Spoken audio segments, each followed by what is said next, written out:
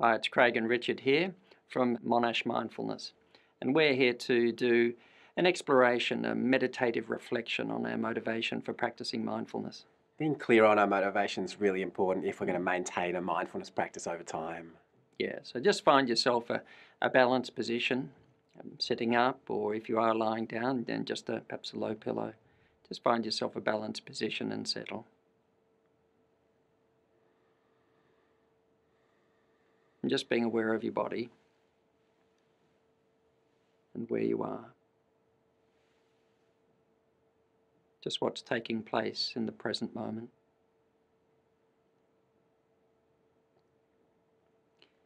And just allowing some thoughts, some reflections to arise in the mind.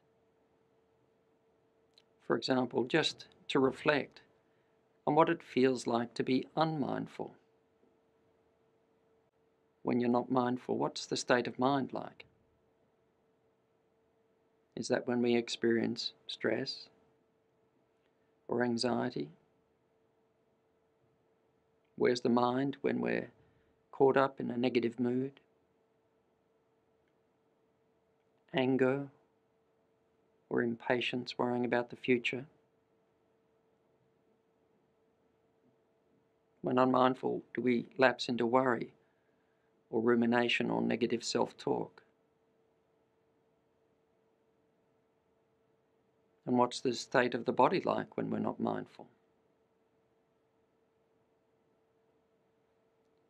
Is that when we experience tensions or discomfort,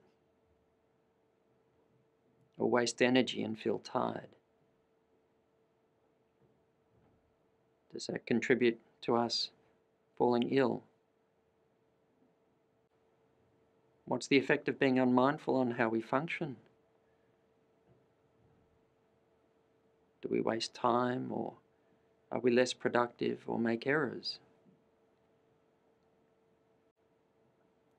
Or what's the impact of being unmindful on our communication and relationships? Are we distracted, not listening, multitasking so that we don't really engage with others around us? Don't remember what people have said, or feel less compassionate?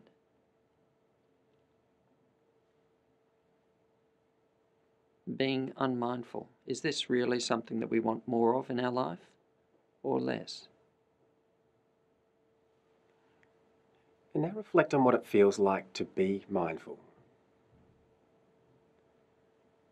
What's the state of our mind when we're mindful and present?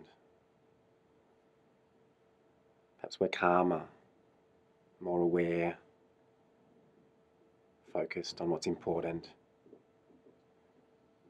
Maybe we find that we're gentler, kinder, more patient. And what state is the body in when we're mindful? Perhaps it's less tense. Perhaps it's feeling more comfortable, or perhaps just more tolerant of discomfort. Do we feel more energized, more alive? And how do we function when we're mindful? Are we perhaps more efficient? Do we use our time better?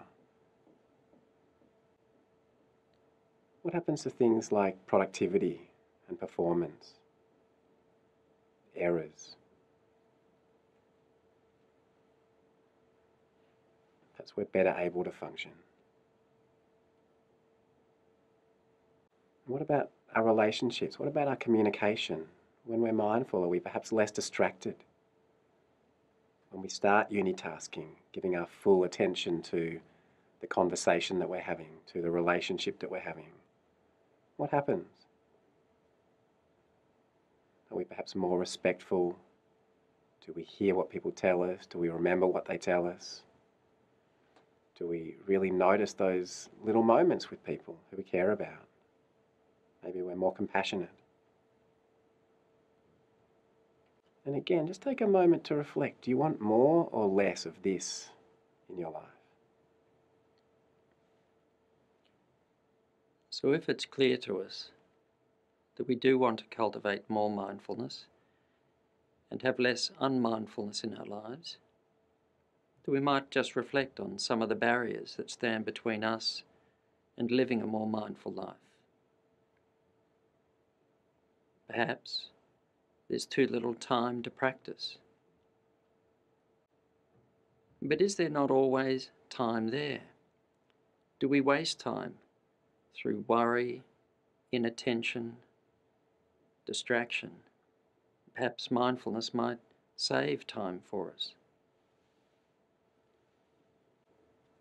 And are we perhaps prioritising other things?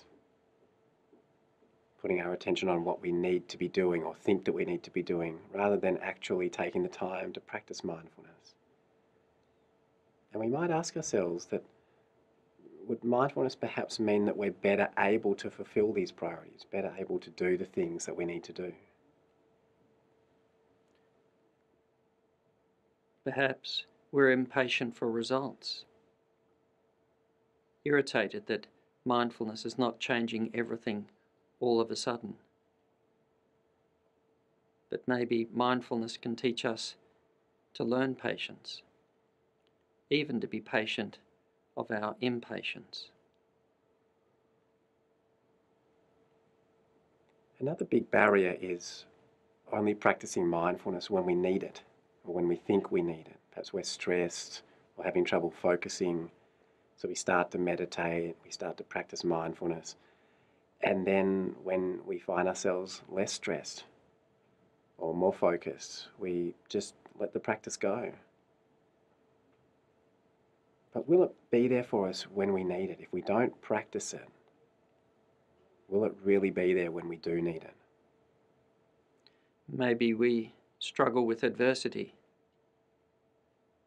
difficulties in our lives, trying to get rid of the stress we're experiencing.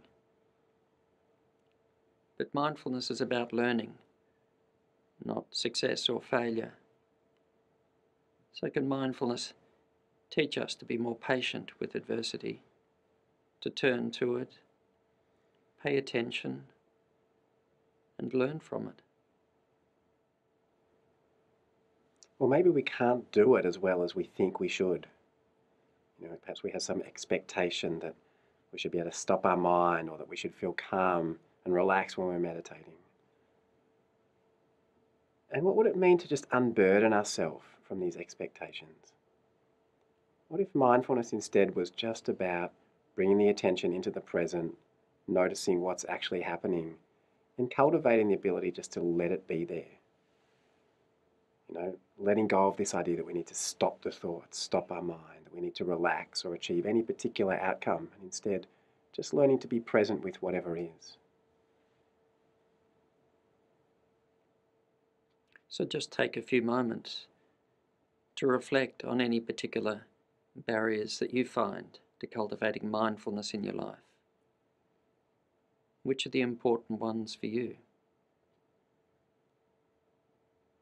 How will you find your way around or through those barriers? And then make a small goal for yourself, a manageable, achievable goal. How will you start to practice mindfulness today? Good. Good. So, hope you have a mindful day and a mindful life. See you next time.